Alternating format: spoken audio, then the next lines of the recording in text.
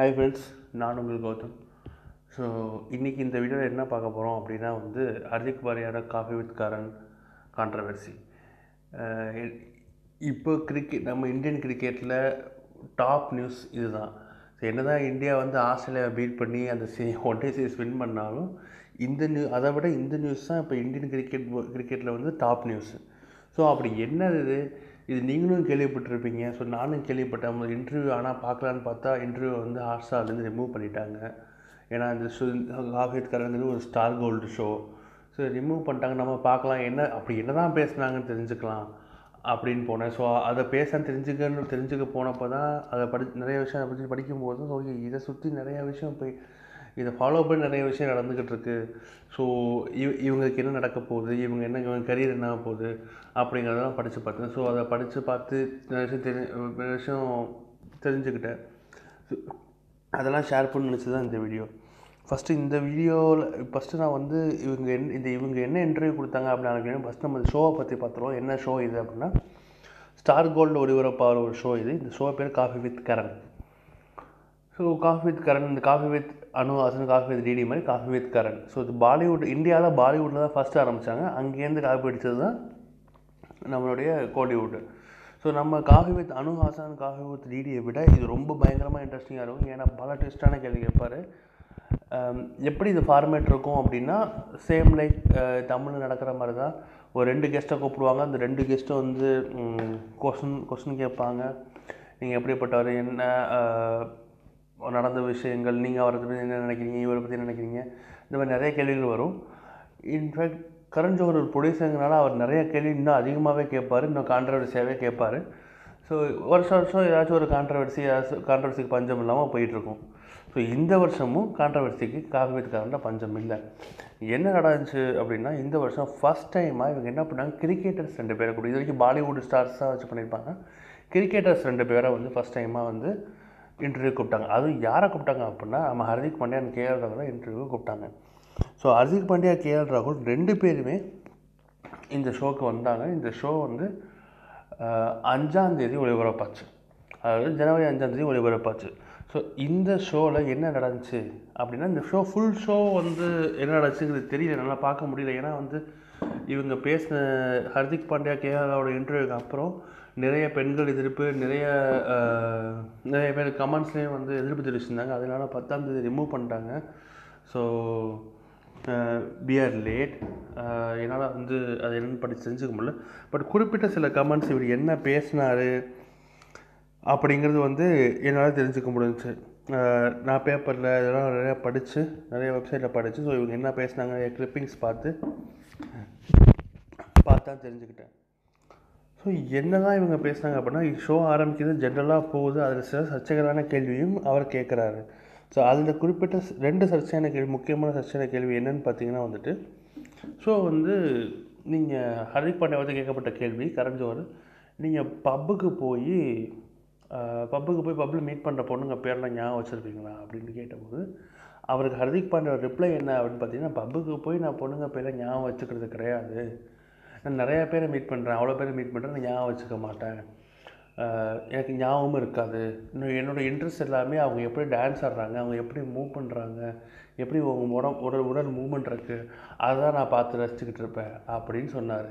இது இன்டெரக்டாக எதை குறிக்குது அப்படின்னா, அவங்க அங்கங்கள் எப்படி அசையுது அப்படிங்கிறத நான் கவனிப்பேன் அப்படிங்கிறத குறிக்குது. இதுதான் அவர் ஹிந்தியில் சொன்னார். ஸோ இதுதான் first abusive comment towards feminine gender இவர் சொன்னது. அதுக்கப்புறம் அடுத்த ஒரு கேள்வி வருது ஹர்திக் பாண்டியாவுக்கு. என்ன அந்த கேள்வி அப்படின்னு பார்த்தீங்கன்னா, இப்போ உங்கள் வீட்டில் எந்த அளவுக்கு கூலாக நீங்கள் உங்கள் பிஹேவியரை எடுத்துப்பாங்க அப்படிங்கிறது கேள்வி. அதுக்கு ஒரு எக்ஸாம்பிள் சொல்கிறாரு. என்ன எக்ஸாம்பிள் சொல்கிறாரு அப்படின்னா, இவர் ஃபஸ்ட் டைம் மேட்ரு முடிஞ்சப்போ, அதாவது ஃபஸ்ட் டைம் இவர் கண்ணி கழிஞ்சப்போ இவர் வீட்டில் சொன்னாராம், இந்த மாதிரி அம்மா நான் கண்ணி கழிஞ்சிட்டேன் அப்படின்னாராம். அதாவது நான் நீ செஞ்சுட்டேன், நான் பண்ணிட்டேன், நீ முதலவே பண்ணிட்டேன் அப்படின்னாராமா. அவங்க வீட்டில் அது ஒரு பெரிய விஷயமாகவே எடுத்துக்கலையாமா, ரொம்ப கூலாக எடுத்துக்கிட்டாங்களாமா அப்படின்னு. அதுக்கு ஒரு எக்ஸாம்பிள். இதான் 2வது சர்ச்சையான பதில். இது ஏன் சர்ச்சையான பதில்ங்கிறது உங்களுக்கு நல்லா தெளிவாக புரிஞ்சுருக்கும். யாருமே அவங்க வீட்டில் அவ்வளோ தைரியமாக சொல்ல மாட்டாங்க. அவர் சொன்னாராங்கிறது தெரியல, அவர் பொய்யை கூட சொல்லியிருக்கலாம், எப்படின்னு தெரியல. அவர் யார் க கடவுளுக்கு தான் வலிச்சது. ஏன்னா அவர் சொன்னார், எப்படி எப்படி இதை போய் சொல்ல முடியும், என்னால் நினச்சி கூட பார்க்க முடியல, அவர் எப்படி சொன்னாருன்னு தெரியல. அப்படி ஒரு ஃபேமிலி இருப்பாங்களான்னு எனக்கு தெரியல. ஸோ இதுதான் அவர் 2வது கமெண்ட். ஸோ 3வது வந்து என்ன அப்படின்னு பார்த்தீங்கன்னா, இது கேரளாவில் சேர்த்து விடுறாரு. இந்த ஒரு விஷயம் தான் கேரளா உள்ள வராரு அவரும். ஆனால் முக்கால்வாசி வந்து அதிக பங்கு வந்து இந்த கான்ட்ரவர்சியில் ஹர்திக் பாண்டியாவுக்கு தான். அவரால் சேர்த்து வந்து கேரளாவும் பாதிக்கப்படுறாரு, அதுதான் உண்மை. ஸோ இந்த இடத்துல என்ன அது கேரளாவுக்கான கேரளா ஹர்திக் பண்ணுற கேள்வி அப்படின்னா, நீங்கள் எல்லோரும் சேர்ந்து ஒரு பொண்ணை வந்து ட்ரை பண்ணுறீங்க. இந்த கேள்வியை எதுக்கு இப்படி கேட்குறாங்கன்னு தெரியல.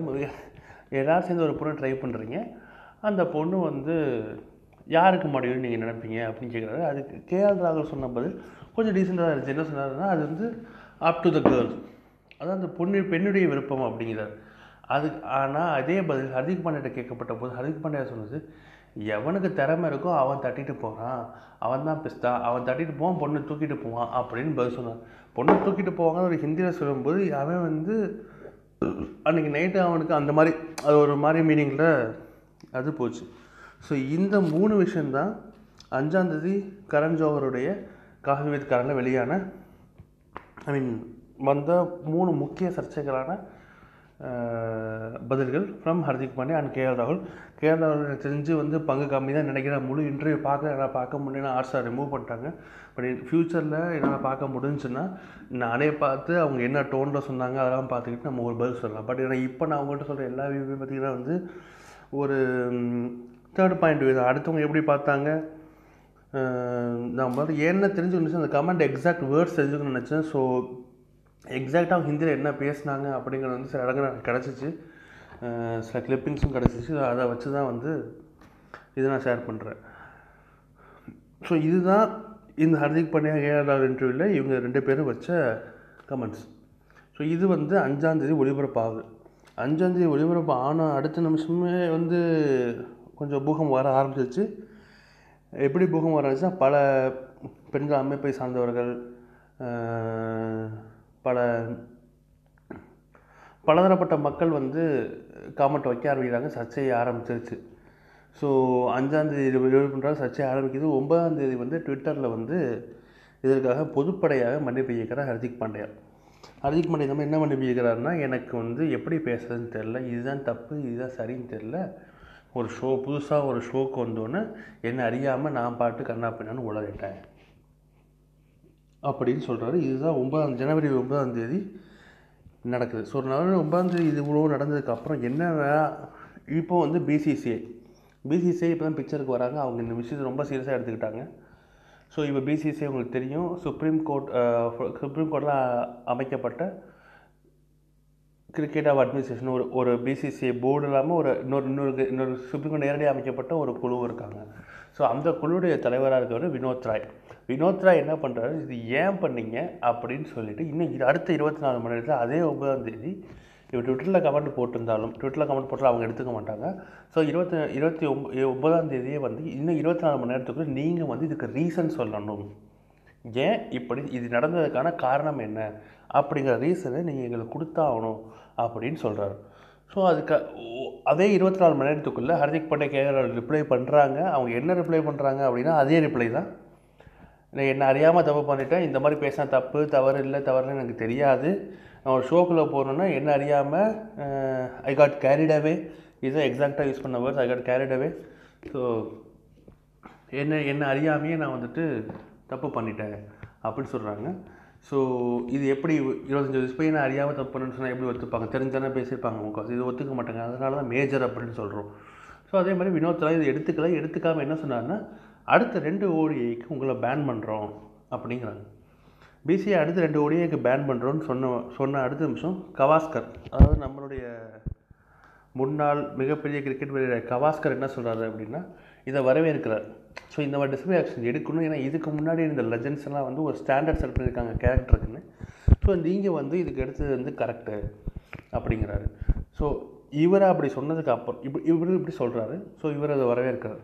இப்படி இருக்கிற நிலைமையில் வந்துட்டு அனிருத் சௌத்ரி அப்படிங்கிற பிசிசிஐ ட்ரெஷரர், அவர் என்ன சொல்கிறாரு அப்படின்னா வந்து இந்த மாதிரி வந்து இவங்க ஓப்பனாக இன்டர்வியூ கொடுத்துருக்கவே கூடாது. இந்த மாதிரி இவங்க சொன்ன விஷயங்கள் நாளைக்கு ஒரு ஒரு ஒரு கிரிக்கெட் புரோக்கருக்கோ ஃபிக்ஸிங் பண்ணுறவங்க யாருக்கா தெரிஞ்சுன்னா ஒரு பெண்ணை வச்சு விலை பேசி இவங்களை மடக்குவாங்க அப்படிங்கிற அளவுக்கு எங்களுக்கு டவுட் வரதுக்கும் வாய்ப்பு இருக்குது. அப்படி கூட செய்யக்கூடும். இவங்க அதுக்காக வந்து மேட்ச் ஃபிக்ஸிங்கில் வந்து ஈடுபடுற இவங்களை வந்து உள்ளே இழுத்துருவாங்க பெண்ணை வச்சு. அதுக்கான வாய்ப்புகளும் இருக்குது. ஸோ இந்த ஆட்டிடியூட் தவறான ஆட்டிடியூட் அப்படின்னு சொல்லிட்டு ஒரு கமெண்ட் சொல்கிறாரு. அப்புறம் அப்மித் அப்படிங்கிற இன்னொரு பிசிசிஐ மெம்பர் என்ன செக் பண்ணுறாங்க அப்படின்னா, ஸோ வெதர் ஏதாவது வந்து இந்த பிசிசிஐ கோட் ஆஃப் கான்டக்டில் இந்த மாதிரி வந்து பேசக்கூடாதுன்னு இருக்கா அப்படின்னு பார்க்குறாங்க. ஸோ அப்போ இது வரைக்கும் வந்து 2 பேன் இருக்குது. ஸோ என்னென்னு பார்க்குறாங்க, எதாவது பேசக்கூடாதா அந்த மாதிரி எதுவும் முன்னாடி இருக்கா, இல்லை இந்த மாதிரி இன்டர்வியூ போகிறதுக்கு முன்னாடி எதாவது பர்மிஷன் வாங்கியிருக்காங்க, பர்மிஷன் வாங்கணும்னு ஏதாச்சும் ஒரு ரூல் இருக்கான்னு பார்க்குறாங்க. அது மாதிரி எதுவும் இல்லை. ஸோ அந்த மாதிரி ரூல் எதுவும் இல்லைங்கிறனால இவங்க மேலே அதிக தாக்கம் இருக்காது அப்படின்னு சொல்லிட்டு வினோத் ராய் என்ன சொல்கிறாரு அப்படின்னா வந்து ஹர்திக் பாண்டியா மெயினாக ஹர்திக் பாண்டியா இல்லாத டீமே ரொம்ப பாதிக்குது. அப்படினால நம்ம 5 மெம்பர்ஸ் குழு ஒன்று போட்டு நம்ம சீக்கிரமாக இந்த என்கொயரியை முடிக்கணும். ஏன்னா டீம் வந்து சிரமற்று போயிடும். டீமில் வந்து ஒரு நிலைத்திறமை இல்லாமல் போயிடும். ஏன்னா வந்து ஒரு செட் பிளேயர் தேவை. அதேமாதிரி வேர்ல்டு கப்புக்கு ஹர்திக் பாண்டியா வந்து டீமில் இருக்கணும் அப்படிங்கிறது வந்து டீமோட பிளானும் அதுதான். ஸோ இப்படி பிளான் இருக்குது, இதுதான் பிளான். ஸோ அதனால் நம்ம குயிக்காக வந்து இந்த என்கொயரியை முடிச்சு டெசிஷன் எடுக்கலாம். அப்படிங்கிறப்ப தான்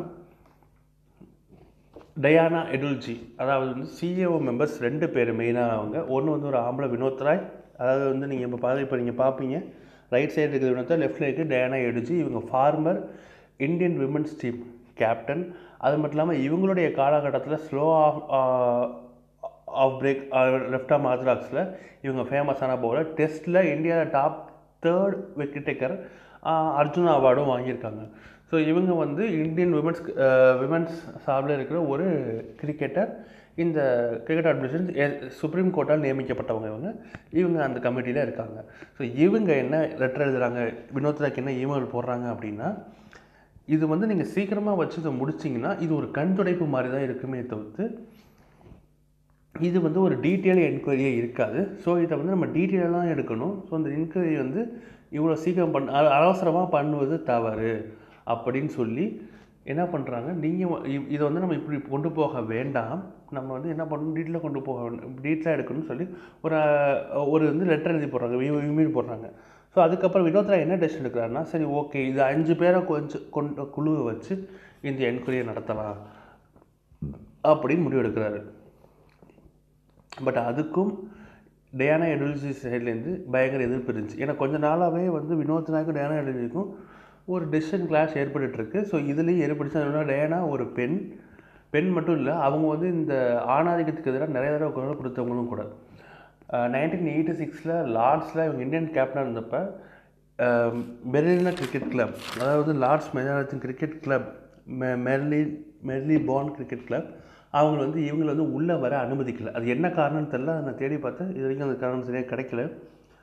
பட் வந்து அது ஒரு ஆணாதிக்கத்தை குறிக்கிற மாதிரி தான் நினைக்கிறேன். ஏன் அப்படின்னா அவங்க அனுமதிக்காததுக்கு அந்த எம்சிசி கிளப்பை வந்து அனுமதிக்கிறதுக்கு ஒரு பேட்டியில் அதே வருஷத்து அப்போ நடந்த ஒரு பேட்டியில் டயானா எடுல்ஜிக்கு என்ன கமெண்ட் பண்ணாங்கன்னா, எம்சிசிக்கு பதிலாக எம்சிபின்னு வச்சுக்கோங்க, மேல் சுவனிஸ்ட் பிக்ஸ் அப்படி நீங்கள் வச்சுருக்கணும். அதாவது ஆணாதிக்க பன்னிகள் அப்படின்னு நீங்கள் அந்த பண்டிகை கூட்டம்னு அந்த பன்னிகள் கிளப் அப்படின்னு நீங்கள் பேர் வைக்கணும். அதுக்கு எம்சிசின்னு சொல்லுவாங்க, இனிமேல் எம்சிபின்னு சொல்லுங்கள் அப்படின்னு சொல்லி செஞ்சுருக்காங்க. அந்த அளவுக்கு வந்து ஆணாதிக்கத்தை வெறுக்கக்கூடியவங்க அவங்க.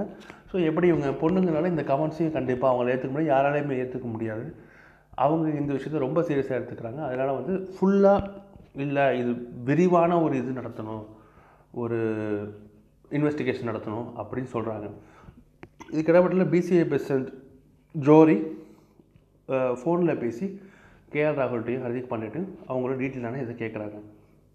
ஸோ இப்படி போகிறது. அடுத்து இன்னொரு இது என்ன வருது, கிளாஸ் என்ன வருது அப்படின்னா வந்து நம்மளே வந்து டீட்டெயிலாக பண்ண நம்ம வந்து நியாயமாக பண்ண மாட்டோம், அதனால் நம்ம வந்து ஒரு ஆளை நியமிக்கலாம், ஓப்பன் பஸ்ட் அப்படின்னு சொன்னாங்க. ஸோ என்ன இது மாதிரினா சுப்ரீம் கோர்ட்டில் போயிட்டு நம்ம கேட்கலாம். இது மாதிரி வந்து ஒரு தனியாக ஒரு சோஷியல் ஆக்டிவிஸ்ட் அவங்க ரெஃபர் பண்ணியிருக்காங்க, அந்த பேர் தெரியல எனக்கு. அந்த சோஷியல் ஆக்டிவிஸ்ட் ஒருத்தரை நியமிக்கணும். அவர் வந்து பப்ளிக் சைட்லேருந்து பப்ளிக் வியூலேருந்து இந்த என்கொயரியை பண்ணணும்.